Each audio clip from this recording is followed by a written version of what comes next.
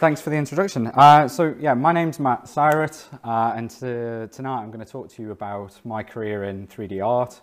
I first started doing 3D art when I was at university back in 2008, and I've worked for a couple of different studios as well as doing a lot of academia as well. I was teaching at ARU for 6 years up until last summer when I made a transition back into studio work, and I was a senior lecturer there and the master's course leader. So I've seen it from both sides, both from academia and also studio. So a little bit about myself. I graduated back in 2014 from Sheffield Hallam with a master's in animation and special effects. My undergraduate was in 3D modelling and animation at the University of Derby. And since then I've worked on freelance projects as well as running courses at universities and teaching at universities as well. Just some of the companies that I've worked for. So as you can see on the left hand side, a lot of universities where I've either been associate lecturer or full-time senior lecturer or running courses. And ARU being the last one that I worked at and ran the masters over there. In terms of companies, I've done a lot of freelance. Vegas City is probably my first full-time studio gig where I'm a senior 3D artist at the moment. And I'll come on to what we do there in a bit. Airship Images, which was an outsourcing studio. They've done work on like Forza Horizon, The Division. They do a lot of character work. And they brought me on board to deliver a football stadium for one of their real-time trailers. I worked there for freelance for them for 6 months. Teleport Studios, which is what I've been currently doing before Vegas City freelance, is virtual production. And I'll show you one of the adverts that we did for Now TV, where we were taking Unreal 4 levels, sets that I was building, and we were getting the actress in front of it and doing virtual production. I'll explain a bit more for those who might not know what virtual production is. Myriad, this was a freelance gig working with the US Air Force on a VR training application. So I don't just work on game stuff, I do also work on visualization, training apps, and currently working on live events in Metaverse. So throughout my career, I haven't just stuck to doing games. I've enjoyed doing like visualization. For one of the first jobs out of university, I was doing visualization for British Petroleum. They pay really well, especially to a graduate coming out of university. But yeah, Go Play Games, they make mobile football games. So in my career, I keep coming back to football stadiums because I've built a few now. And yeah. So how did I get into games? At school, very average student, C grades. I think my highest grades were electronics. I think I got a B. Art, which I got an A. And yeah, I didn't really pay much attention at school. I did well in maths. My teacher said to me, you'd never get anything more than I think it was a D grade. And I was quite close to getting a B grade at GCSE. But yeah, so at college I was quite average, didn't really pay attention. Sorry, at school. At college, I did the same. I did 3 years at college.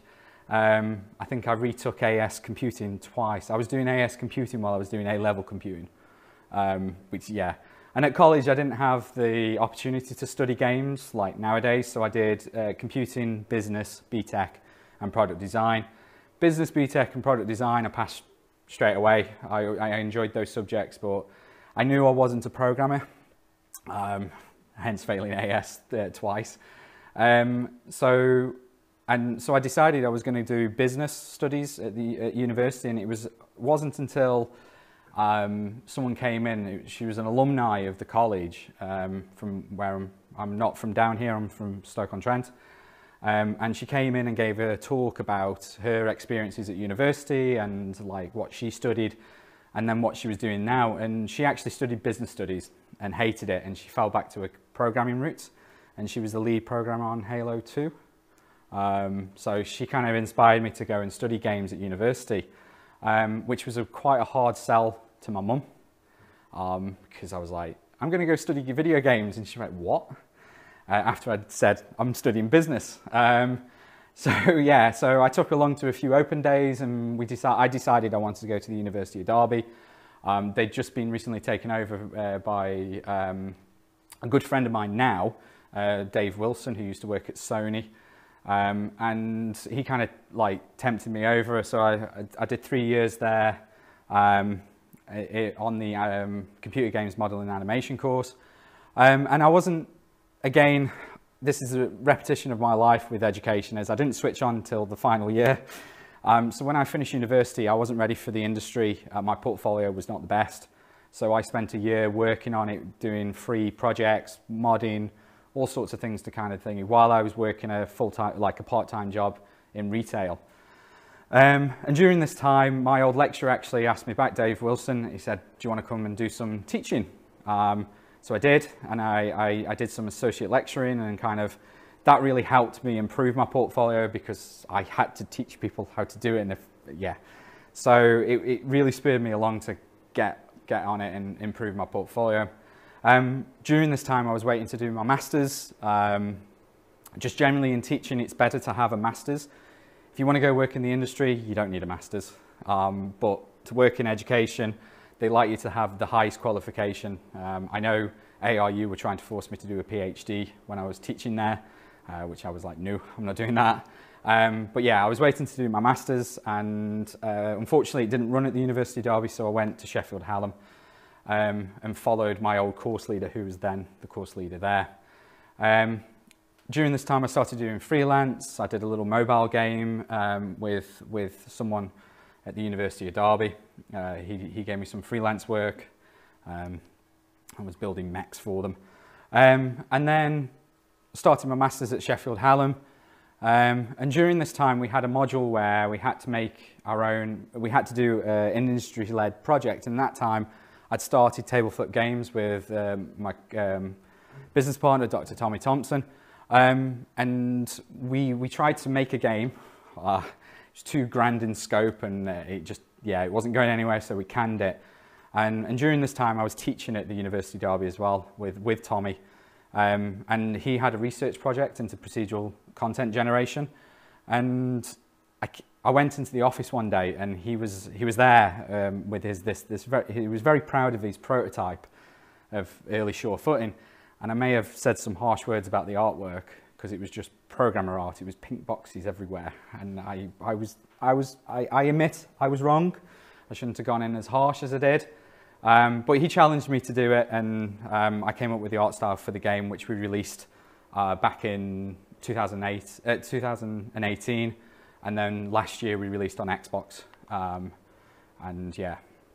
After my master's, I started working at Airship Images, and then during all this time, I've been working as a senior lecturer, and also doing freelance work on the side. That's one good thing about being a lecturer.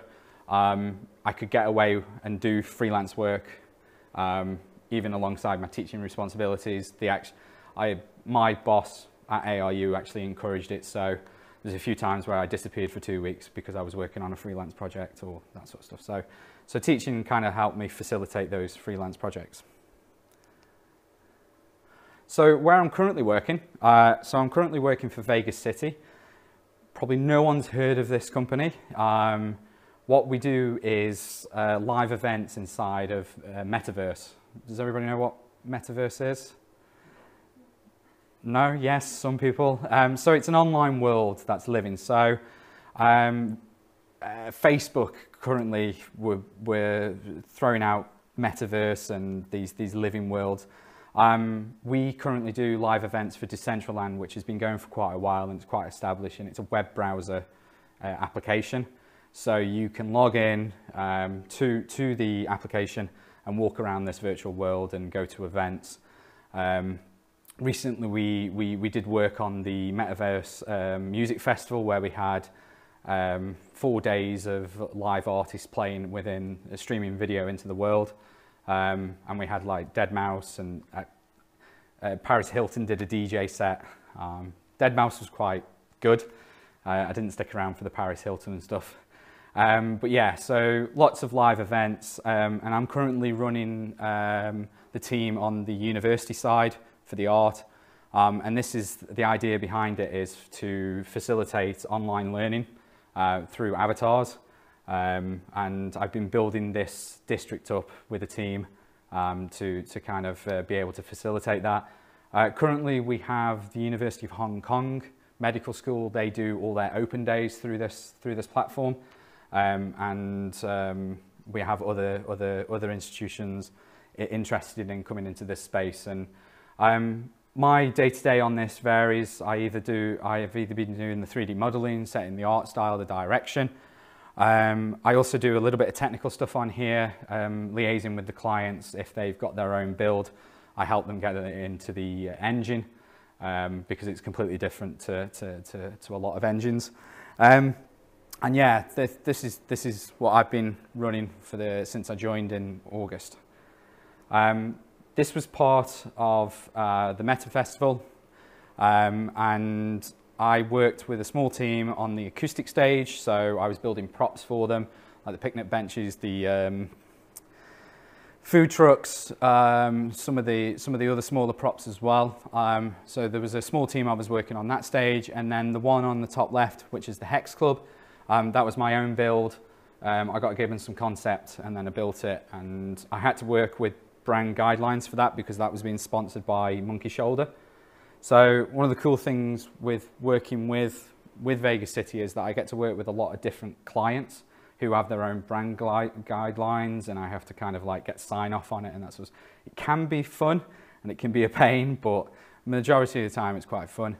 More recently, which I can't show, but we did work on a major Grand Slam tennis tournament where we brought their precinct in to the world, and we had a tennis game and we had live footage from that event, and then there was an after show party at the end that we ran. So what we do at Vegas City is a lot of live events and a lot of things that are live streamed and that sort of thing. So we build venues, we manage the screens and the connections, and we also manage a lot of land within the game. So something completely different. So this was with Teleport Studios, and this was for Now TV. It's not always easy, is it? It feels like everyone's world's gotten smaller. For Teleport Studios, and all this uncertainty I was tasked with building sets for them to use in the advert. So the only thing that's real is the bed and a bedside table and the actress, Sheridan Smith. The rest of it was all done with virtual production. So there's a massive curved screen, and then we track the camera in game in Unreal Engine with a real world camera as well, and we also set up the lighting to match in Engine as well, and that allows us to kind of parallax. Without green screen, sometimes you get that kind of weird effect, but with this, because it's tracking using a HTC Vive, you can kind of get a nice pan track on it. This was one of the scenes that I was solely responsible for, which was the French Riviera, and with this as well, we're transporting it to different locations, which it was in the height of the pandemic. So we were actually under the arches in London in a studio, and yeah. And this company is also doing stuff for like car adverts, like replacement of like when you see a car going past and you've got the windows, they've been doing it with virtual production stuff. So on the day, so beforehand we had about 2 weeks to build the sets, and then on the day I was responsible for helping with optimization, making sure things were running at like 80 frames a second, and also just generally sometimes the director didn't like a plant in a certain position, so we would just move it in Engine and then it's ready to go. So and yeah, it was definitely interesting, and Sheridan Smith was really nice. She came up to us at the end, me and the technical director, and said, "I don't know how you guys have done it like today." And we were like, I was thinking to myself, I don't know how I did it either, because there was a lot of button pressing and then going, did this work? Did that change something? So yeah, so lots of things to learn from those, like kind of doing live events, and yeah. So this was a project while I was teaching, I got to work on. So this was Club Soccer Director. I worked on 2 iterations of it, and this was for mobile. So a lot of the projects that I've done have been quite varied. Some of them have been on mobile, some of them have been in VR, some of them, like now I'm on web, and I've also done Xbox and Switch as well. So a lot of the times, as a freelancer, you kind of have to switch sometimes to different platforms. And this was on mobile, so it came with its own challenges. Yeah, lots of challenges, especially with real-time shadows and that sort of things, and texture budgets. So with this project, they didn't have any 3D before I came on board, and they asked me to basically build out their stadiums, their facilities and their environment so that they could go 3D, because originally it was all 2D, hand drawn stuff. And it was really cool, fun project to work on. So the stadiums all have multiple upgrades. So that was a challenge to kind of be able to do that. And also, so I think in total I did 7 stadiums, 7. Ranging from non-league to, I think I did Real Madrid's stadium as the premium content, because I know they were charging real world money to buy that stadium, so it had to be like the best stadium. And yeah, I was responsible for doing the environments as well. I did get some asset packs at the cars because, again, quite tight deadline. So there was a lot of things that happened like that, but the majority of the stuff that I built myself. And the shadows, how we kind of got around the shadows was little alpha planes with a shadow texture on it, just because it was cheaper than having real-time shadows. I did offer some solutions for the stadiums because we couldn't bake lighting, because the stadiums would upgrade, so you would have the shadow already baked into the stadium. And one of the solutions that I did come up with was we're pre-baking the lighting in a different scene and asset loading into the main project scene. So yeah, so sometimes I've had to do more technical stuff just to kind of get the art in there and working. Okay, got a video for this as well.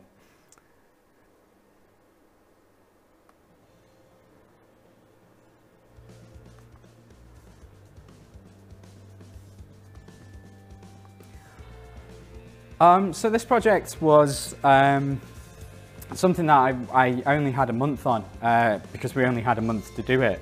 Like I said, the Now TV stuff was a very quick turnaround, whereas the football stadiums I had about 6 months to do before the release. Whereas the Now TV stuff and this, it was like a month in total on it. And this was an application for the US Air Force, so it was quite a big client. And it was actually one of my ex-students, Reese, who said, "Matt, we need some help. Do you want to come down and help out on this?" I was like, "Yeah, sure." And we built it for them. It's to set up a piece of equipment, which is quite expensive. It's a weather radar system, I think, or something like that. So Reese did the equipment and I did the environment around it, so building textures. As you saw as well, there was multiple like weather happening as well. So I was responsible for doing that.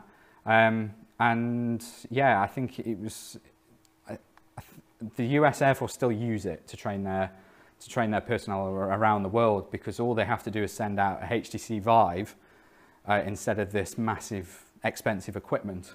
And yeah, it was all to do with weather readings and that sort of stuff. So yeah, it wasn't drones. So this next project I'm going to show you was my personal project. Well, no, it was a personal project at the start, but we turned it into a commercial product. And this was Sure Footing, which we released back in 2018 on PC and then Xbox last year. And this was run with my business partner, Dr. Tommy Thompson. I've stepped away from that now because I'm busy with other stuff, and he's quite busy as well with his YouTube channel and also consultancy. And we built this were self-funded, and the reason why we kind of did it ourselves was because at this point, we'd not released a game. We hadn't taken a game from concept to published, so we wanted that, and it really helped with teaching as well, because we could say to the students, look, we've actually made a game and we've ported it to different platforms. And like I said, we were working on this for quite a few years in our spare time. I would not recommend doing it in spare time. Just don't do it. Don't go indie straight away. And don't self-fund it either. Yeah, a lot of time went into that, I was in a very fortunate state where I was teaching as well, so I had an income coming in. But a lot of young people do go indie straight away, and it's like, I don't know how you support yourself, because it is really hard. If you asked me, would I do it again? No, I wouldn't do it again. And actually, one of the projects I'm going to show you in a minute, we've put on hold because we don't want to fund it ourselves. We want it funded, and to do it justice as well, we needed to fund it, and we just don't. Like I said, I have a lot of stuff going on now, and Tommy does, so we don't have the time to kind of put to it. But yeah, so Surefooting. I enjoyed it. It was a fun project. It was fun working on it as well, because I got to kind of like set the art direction and kind of lead a very small team, an animator and another 3D artist. And I did stuff that I'd never done before, so I was working on the UI as well. And it was always fun to when we initially started like prototyping the platforms, because when you're working with a procedural content generation AI, I couldn't see what the level, because it changes every single time. So trying to figure out which platform worked with which platform and to get it to actually work, and making sure the jumps were doable was a fun experience. I think that's why I would never work on an infinite runner again using procedural content generation, because as an artist, I couldn't craft the levels. They were done by the computer. I just plugged in an asset and away it went. And if it worked, it worked. If it didn't, I wouldn't find out until I'd actually come across that platform. So yeah, it was fun working on that. And also when you work with your business partner who's colorblind on a very colourful game, and you say, oh, I've changed that colour, and he's like, no, you haven't. What? Oh, it was frustrating. But it did teach us to work together.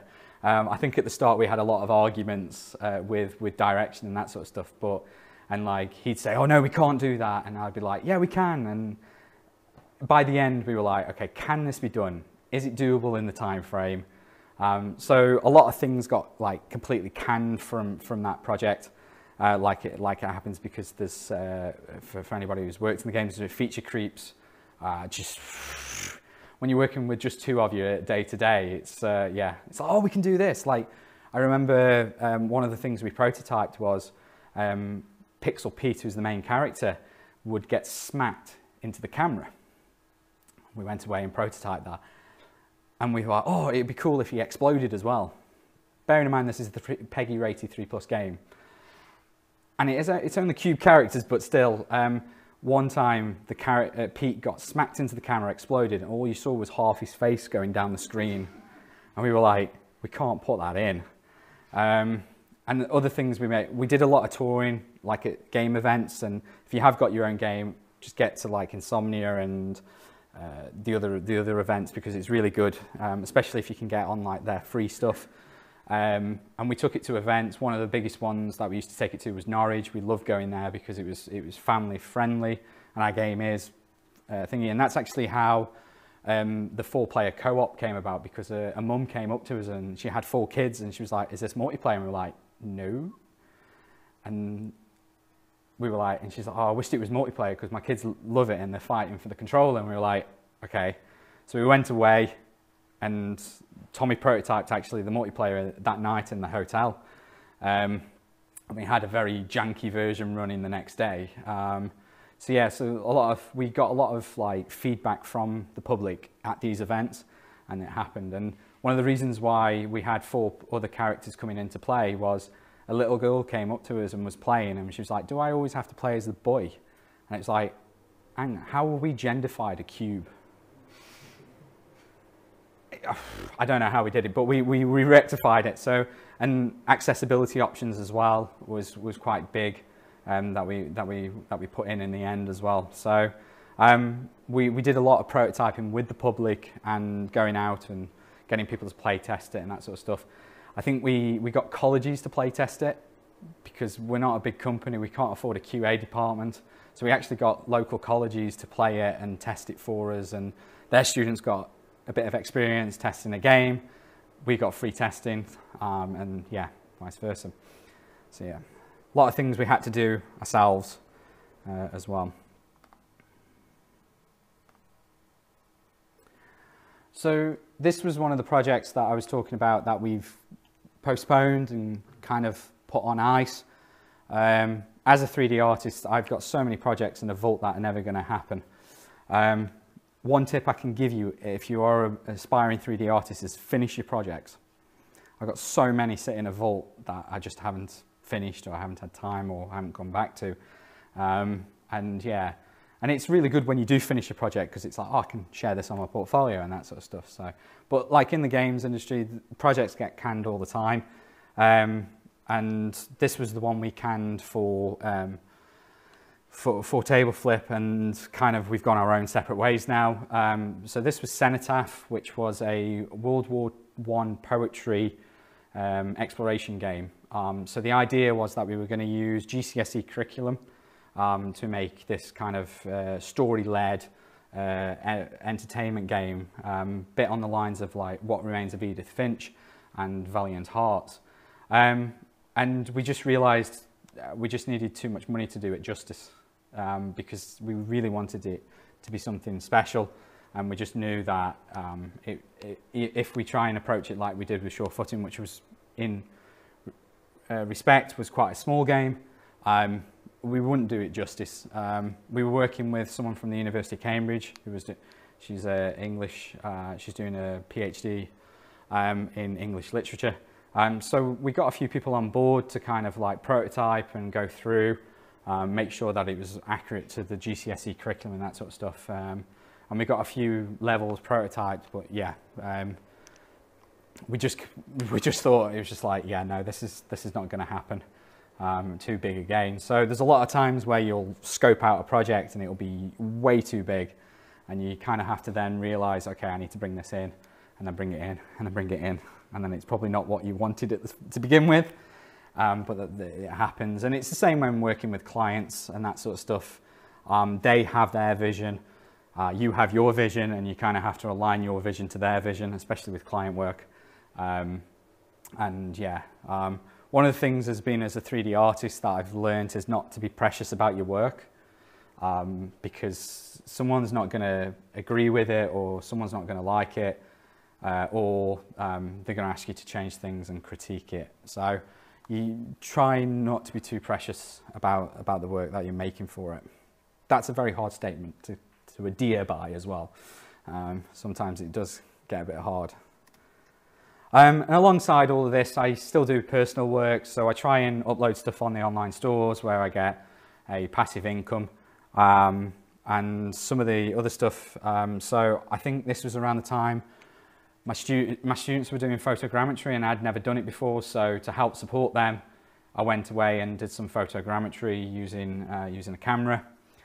So I went out to Thetford Forest, I think it is? Thetford Forest, with my camera. This was before the pandemic, and took some imagery and then brought it back in and used one of Substance's pieces of program to kind of build these photogrammetry textures. And that was just to kind of help support one of my students at the time. And then I started to do more stylized work, and that was mainly because I wanted to get back into ZBrush, because I hadn't used it for quite a few years. So I do find that sometimes I'll use a piece of software and I haven't used that software in ages, so I'll do a piece to kind of get back into it. And this was mainly to do with ZBrush and stylized art. And yeah, I know this last image was a test piece for Teleport Studios actually, to show them how they could use assets from the store and actually build environments quite quickly for them. But yeah, so the stylized stuff I really got into, and then I haven't touched ZBrush since starting my new job because we don't use it because it's all low poly. So for the new stuff, we have very strict texture budgets and polygon budgets as well for 3D modeling. So yeah, I haven't even gone back to ZBrush. I don't think I've got a license now for it.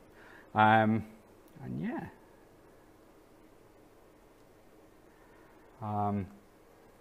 Cool. Thank you for listening. If anybody's got any questions. Okay, so let's say you finish a degree, you got a firsts, woo, you apply to loads of places for a job, and it doesn't quite work out. Would you then recommend doing a master's to continue building portfolio, or? So for me, it worked out because I graduated with a 2.2 and my portfolio was rubbish. So I wasn't in that position. I needed the extra time to kind of practice and build my portfolio up. I think doing a master's, how I used to say it at ARU when I used to promote it, and they'd probably kill me if they found out that I used to do it this way, was I used to say, like, if you're not feeling comfortable with your artwork, do the masters, because it gives you an extra year of structure and thingy, but it's not going to get you a job in the industry. If you've already got a portfolio and you think it's ready, then I would agree with apply for jobs. And not just look at games jobs, look at architectural visualization. I've had many students go to work for ArcViz companies and they're still working in ArcViz. Reese, for example, who I worked with on the VR project, he turned down a games job to go work on ArcViz because it paid better. Yeah. So I think don't close your mind to those other areas that use your expertise, because that could be a way in. He's now working, he worked on the Beijing, the Olympics coverage, where the studio wasn't a studio, it was all virtual production. I think the only thing that were real were the presenters and the table, because if you notice on one of them, the green screen, the foot out. So yeah, I did mention that to him. But yeah, like he works in thingy. Emily, brilliant at ARU, the graduates of ARU. Emily, she's a brilliant 3D artist.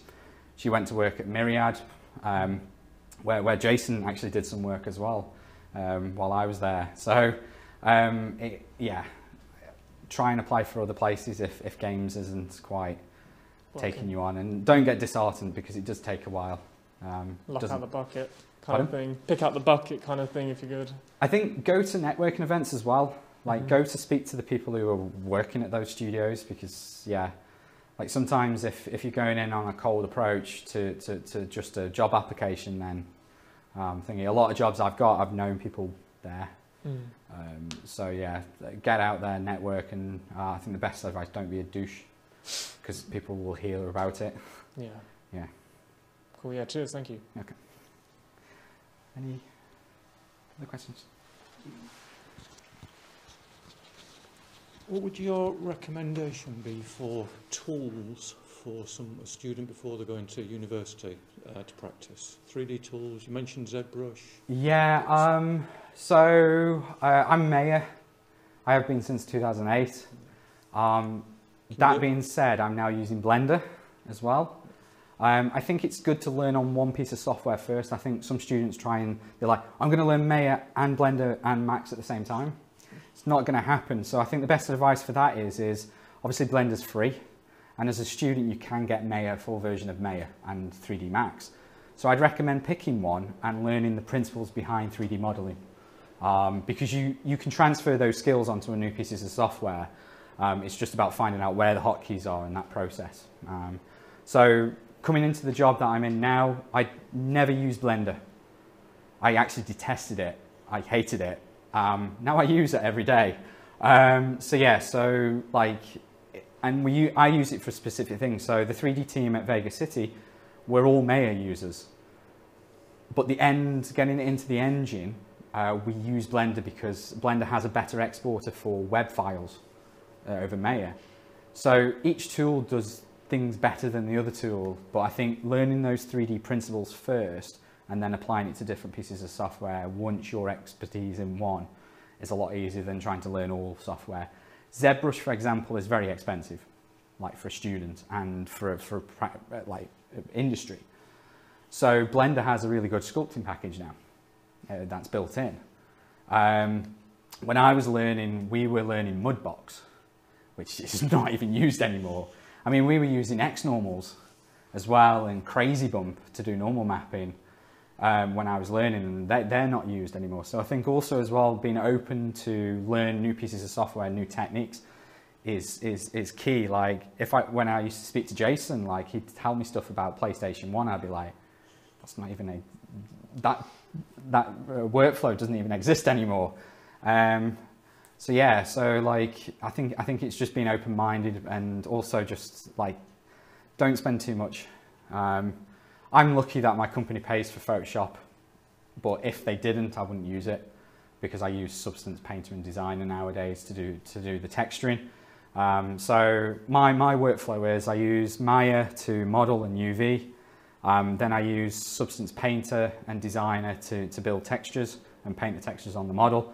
And then I use Blender for material setup and export. And that's my workflow now. And that'll change. So if I went to a different company, I might be using an in-house technology. We don't use it's an engine, but it's Unity, but it's not Unity, what we use for Decentraland. We have to load every model through Visual Script. And then we have to boot it up to a web browser, and then only then we see the 3D graphics. So actually, whereas Unity and Unreal, you can see, and modern game engines, you can see your assets, move them around in 3D in the engine and all that. For Vegas City and for Decentraland, we don't see it until it's in the web browser. And then we have to refresh the browser if we make a slight change with a movement. So actually we build things like sets, because trying to place individual assets could take us hours because we just don't have that. So you have to be willing to learn those processes. And I don't know too much about the script stuff on the side, but I know enough to say to one of the devs who does, it's like, oh, can we do this? Oh, that's probably not doable. So even though I'm not a programmer, I do know a little bit on the dev side because it's just easier to interact with the programmers and the devs. When you're asking them nicely to do stuff because you can't do it and you're like, please, can you make this door open for me? But yeah, I think that's... So do you have any recommendations for learning materials and teaching materials for something like Blender? I mean, there'll be millions of things on the web, but finding something that's good is not always easy. So a friend of mine sent me a video the other day for Blender, and that was for someone who's coming from Maya, which was perfect for me because it was coming from someone who's already experienced 3D modeler and they're just learning the new software. I know Flip Normals do some really good tutorials and some really good talks about 3D, about ZBrush, about Blender, about thingy. So yeah, I'd recommend Flip Normals. There's a couple of the guys, 3DX does some really good stuff on Stylized and Stylized Nation as well. When I was doing a lot of stylized stuff, Stylized Nation has got a workbook and it's a load of different lessons. I think it's £45 and it's a load of different lessons. I bought it, and it also gives you the models as well. So if you want to just practice your texturing skills, you can just practice your texturing skills in Substance. So yeah, so I think Stylized Nation, 3DX and Flip Normals are the ones that I go to because I know they're good quality. There's a lot of tutorials out there.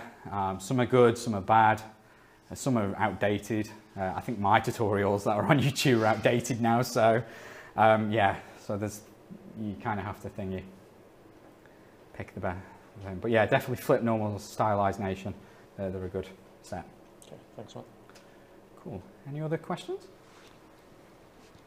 It isn't really art related, but I was wondering how much you thought the pandemic has boosted or helped the idea of the metaverse and online events?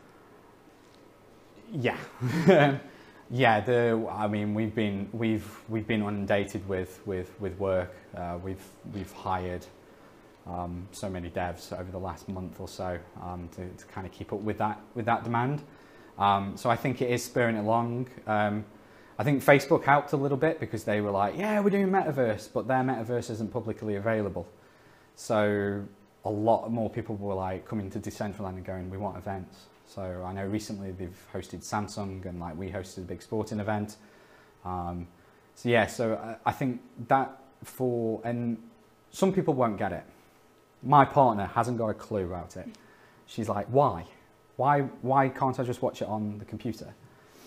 And I think it coming from gamers, I think we're a bit more in line with that, and we like to socialize online. Like during the pandemic, it really affected my partner because she's very sociable, she's very outgoing. Whereas me, I could chat to my mates on Xbox and I'd be all right. So I think having that virtual area for people to go and talk to about similar interests, like in the sporting events, talking about different we were showing old matches and stuff like that, and people were sitting there and chatting to each other about it. So I think being able to facilitate that off in 3D is really good. How it's going to evolve, I think the best way to describe it is like the .com boom. So everybody's like cryptocurrency, NFTs, all this, and at some point it's going to plateau out, like the .com. When that is, I don't know. But yeah, I know I'm having fun building environments for it. So, yeah.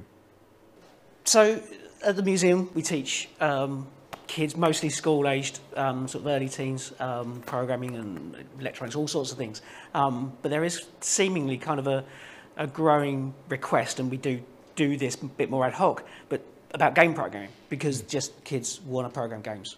Can you advise on any way to get, and also secondly, a lot of parents say, what should my kids be doing to get a career in games? And this is early on, so it's a little bit too early in many ways. But is there anything you can recommend parents for getting their kids involved in game programming?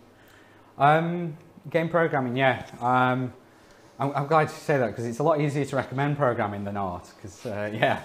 But yeah, programming. I know schools try to teach Scratch. But to get someone into it, I think a visual programming language is good.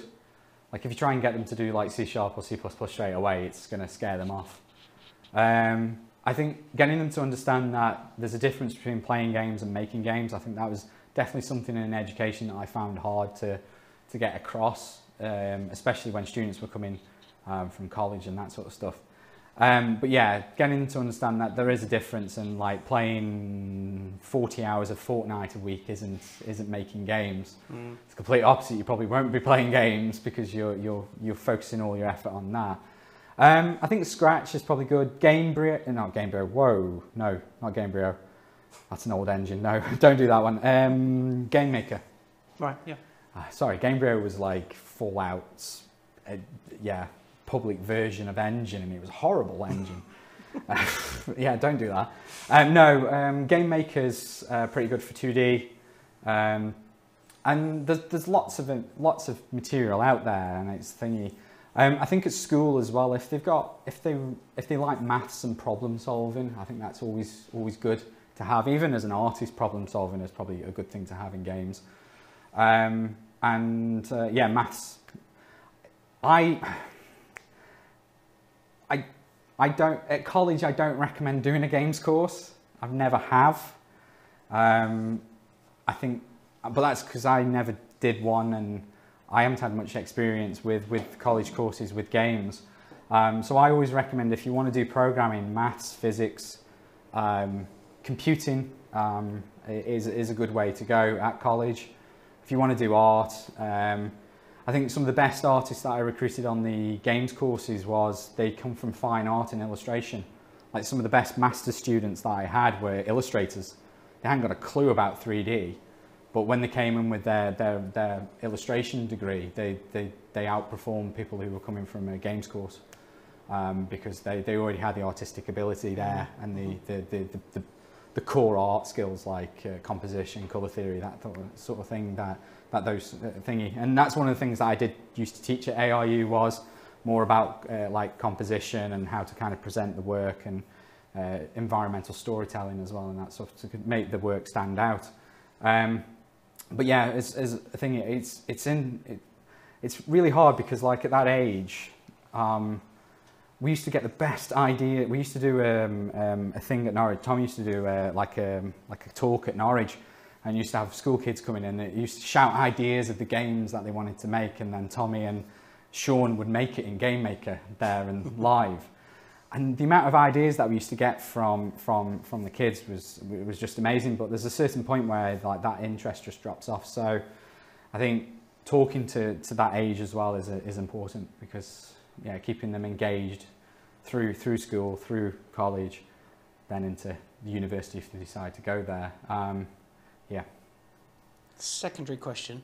Okay. Do you think that people are kind of pre-designed to be, well, anything for that matter, but, you know, programmers or artists or whatever? I mean, so a lot of people say, oh, I want to put little Sally on a course to do games, and you actually can see that she's not necessarily that interested or whatever, or, you know, whoever. Do you think that it's just natural and people just go that progression, or do you think it's something you learn? Being creative is hard to teach. So I think that's one thing. If you're not really creative in the sense, it's quite hard to kind of teach that and get that across. Like 3D modeling is quite easy to teach. Like it's a process, and it's very technical. But like being able to create those assets is a lot harder, because you have to have that artistic flair and skill and that sort of stuff. And I've had students who haven't had it. They've gone through 3 years and they just don't have a creative bone in their body, and they go and work for, I don't know, not games, because they can't show that in their work. And whereas I've had students come with lots of creativity and they seem to flourish the most. So I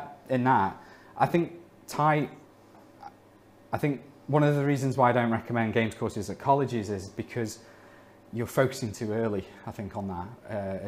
I think good programmers tend to do programming degrees, not games programming. And I think, yeah, if you're going into narrow at that point, but and also you might change. You might decide that you prefer art. And like Tommy had that choice. He's a programmer. He's an AI programmer, but he was a really good artist as well.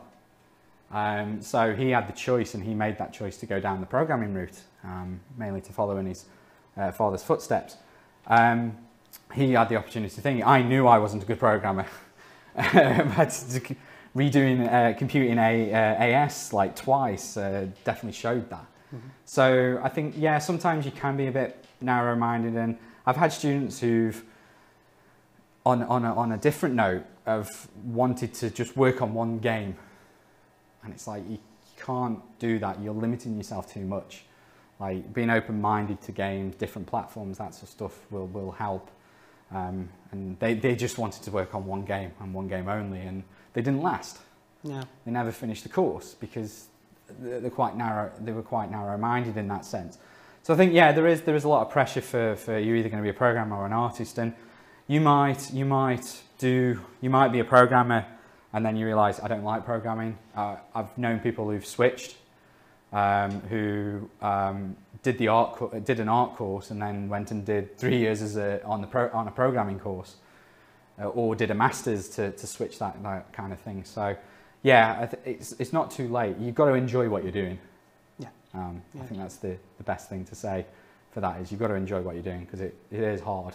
At the end of the day, if you go into it as well, those skills are pretty transferable to other areas as well. I mean, yeah, like I was saying with 3D, like any industry that uses 3D is really good. You can transfer over, and that's what I've done through my career. Is like I haven't just solely done games, because a lot of the times the ones that aren't games pay a lot better, and have a 9 to 5.